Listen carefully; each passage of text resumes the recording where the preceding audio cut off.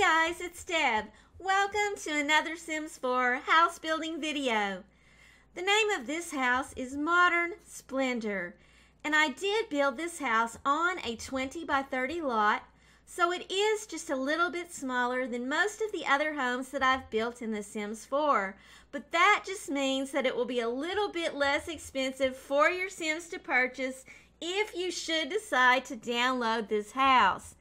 And even though I did build it on a 20 by 30 lot, I do still think that this house has plenty of room for your Sims.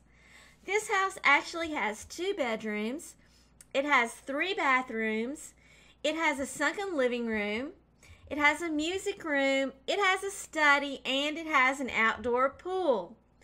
And the downstairs area of this particular house is built with an open concept floor plan, which I really like because I think that it makes it flow so much better when you are actually playing the game.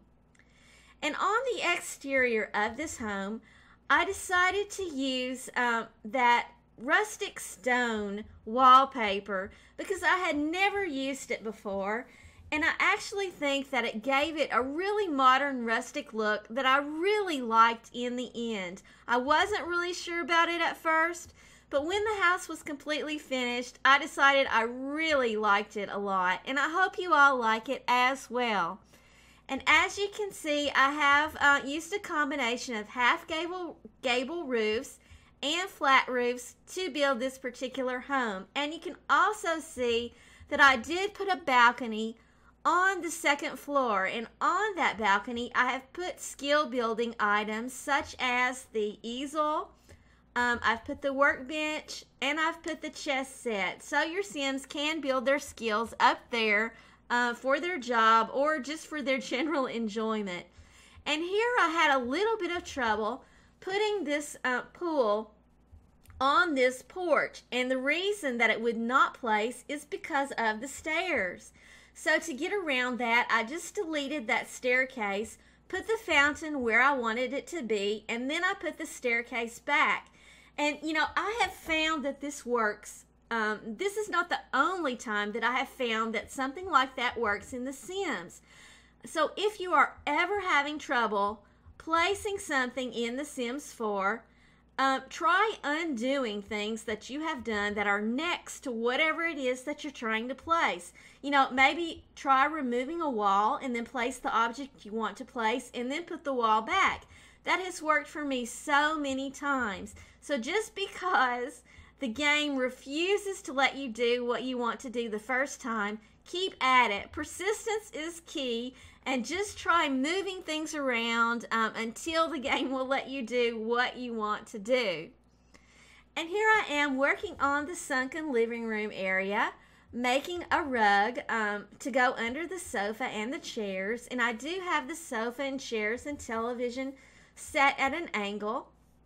And I did not put a fireplace in the sunken living room, but I did build a lounge area over by the bar, which you will see shortly, that does have a fireplace in it. So I did not do one in the sunken room. But there you can see that I also built that little music room with the piano there so that your Sims can listen to music or practice their piano skills rather, or listen to someone else play the piano. And I also had a little bit of problems getting those curtains exactly where I wanted them. So you might have noticed that I moved the windows to place the curtains. That's what, you know, I was talking about.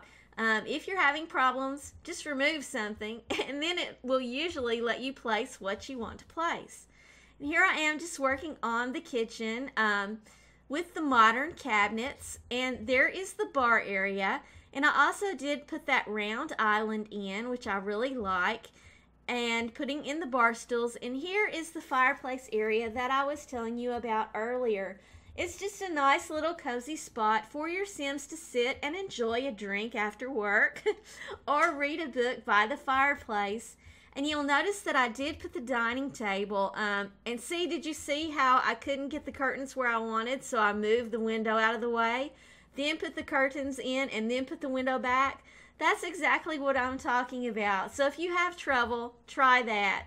You'll usually succeed. And as I was saying, I do have the dining room table there near the front doorway. And here what I'm doing is I'm building a fountain underneath the stairs. Because, you know, we have this room underneath the staircase. So why not use it for something that will look really nice and be really nice and soothing for your Sims. I cannot talk today. I can't think of, you know, a more relaxing sound than the sound of a fountain or waterfall. So I like to use the fountains whenever I can in the homes. And, you know, I really think the open staircase with something under it is much more visually appealing than a closed-in staircase. And here I am playing with mirrors, and now I'm back over at the fireplace area. I think this is part of the video where I just kind of jump around from room to room, noticing things that I want to fill in with clutter. And that tends to happen when you are doing an open floor plan concept, because it is like one big room and you see things across the room that you want to do, so you're not really concentrating on one area the whole time. And there I've put a mirror above the bookcase, and just filling in with some plants and some more clutter and knickknacks and things of that nature. Putting flowers and pictures on the table and the coffee table, and changing my mind and redoing things. And I do like to put a lot of plants in my homes, and I also like lots of windows, which is another reason I decided not to put a fireplace in that sunken room, because I did want to have windows all the way around that room, because it does have exterior walls on on three sides. So I wanted to make use of that and use the windows there and not block the light. And here I am just putting more plants in that little lounge area next to the fireplace. And I can just imagine sitting in front of that fireplace with a good book. And, you know, I'd like to have a cup of hot chocolate. You know, it's not legal for me to drink at the moment in the United States. So I will just stick to my hot chocolate. And I will let my Sims have their martinis and things like that. And here I am working on the downstairs bathroom, putting in some lighting. And that particular light fixture, I don't know what style you would call that. It's not really modern, but it doesn't look all that traditional either. And I thought it worked really well in this particular bathroom, so I did go ahead and use that. And just putting in some rugs and things of that nature, putting in towels and a little bit of clutter, and going back and working on the entryway. Like I said, with this open concept floor plan, you know, my mind just races as I see things that I want to do. And now you can see that I have moved to the upstairs, and I am working on the master bedroom. And I am obsessed at the moment with floor patterns and making my own rugs. So that is what I have done in this particular bedroom. I have used a floor pattern from the Get to Work expansion pack to make my own rug to go underneath that bed.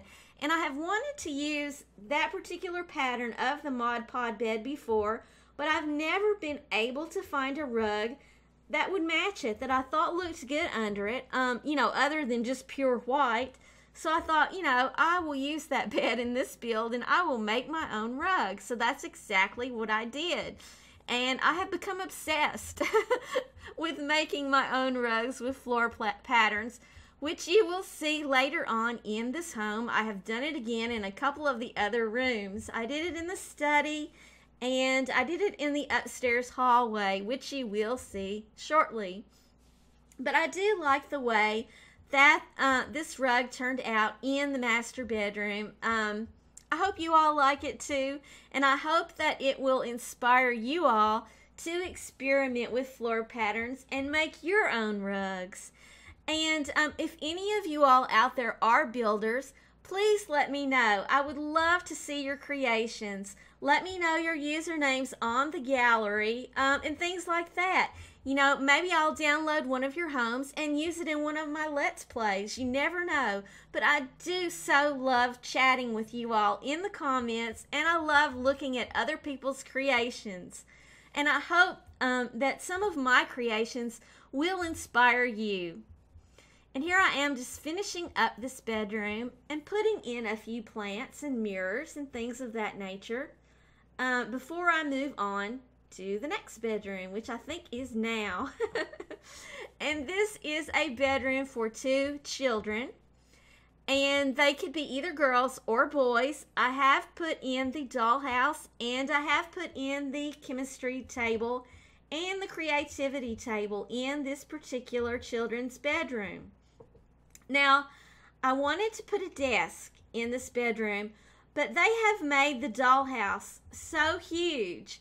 It has such a very large footprint that I could not include both the dollhouse and a desk. So I opted to go ahead and do the dollhouse, which if you do decide to download this house and you have boys instead of girls, you can always get rid of that dollhouse and put a desk where it is.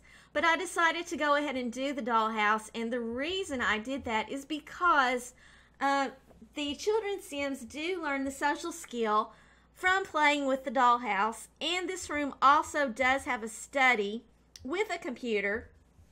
So if your children's Sims do want to practice their typing on the computer, they can do so in the study. And there you can see I do have the chemistry set, which I absolutely love, that little chemistry table. I only wish that it came in more colors. And speaking of more colors, we need more furniture, EA. We need an expansion pack filled with cabinets for the kitchen and baths, filled with furniture for our living rooms and our bedrooms in lots of colors, because I have built so many houses now that I feel like I have used every color of every piece of furniture in this entire Sims 4, plus the Get to Work expansion pack, plus the outdoor retreat. So please give us more, EA, or give us a color wheel and a patch. That is what we really need. And here you will see I'm in the study, and I did create my own rug for this study using a floor tile and that little circle rug that came with the Get to Work expansion pack. And I really like how it turned out, and I really like this navy blue. So, you know, experiment, guys. Make things out of things that you already have, be it rugs or whatever. You know, we're just here to have fun. That's what I'm trying to do. I'm trying to have fun.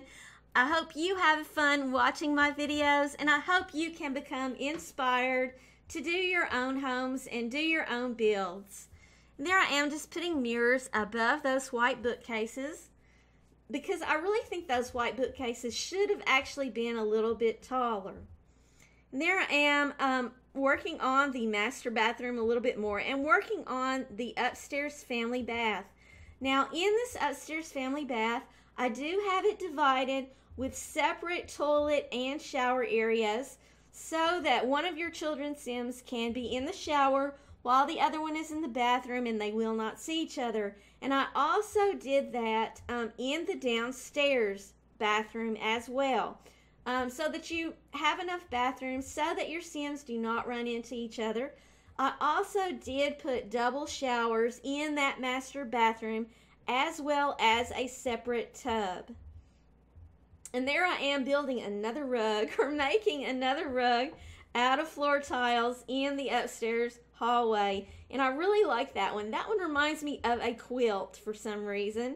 And I did pair it with red curtains, and I thought it looked really nice with the red. And there I am just putting some pictures on the wall, and kind of filling things out with some clutter and some plants. Putting more pictures. Decided to go with 2 pictures there instead of making one huge.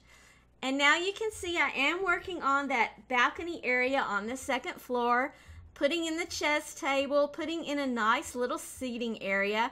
And have you noticed that that table does not match those chairs no matter which color you choose? I noticed, EA. Give us things that match. When you give us new things, make sure they match. And there, I decided to put some planters on that upstairs balcony as well, because this house does go all the way to the edge of this lot. So there's not really room for a garden out back. I do put one planter out back, so I decided to go ahead and stick some planters on that balcony so that the Sims can work on their gardening skills. And there I am playing with floor patterns again. So I guess you could actually call this the floor pattern experimentation home. Yes, you probably could call it that. And here I am just putting in a little bit of landscaping in the front yard of this home. I did not go overboard with the landscaping on this home. As you saw in the backyard, there's not even any room for landscaping. And I just put a little bit in the front just to dress it up a little bit. And I do really like formal landscaping on my Sims homes, because this is the type of landscaping that I like in real life. And I like for my houses to look like houses that you would actually see in real life. Now, I do not use floor plans. People have asked me, do you use a floor plan when you build your Sims homes? No, I do not. The reason why I do not use a floor plan when I build my Sims homes is because they never work out spatially when you're trying to build from a floor plan. So all these creations do come out of my strange and wild imagination. But even though I do not use floor plans, I want them to look like real homes that you would see in real life. And I hope you think that they do. And I hope you enjoy these houses, because I really enjoy building them and I really enjoy sharing them with you all.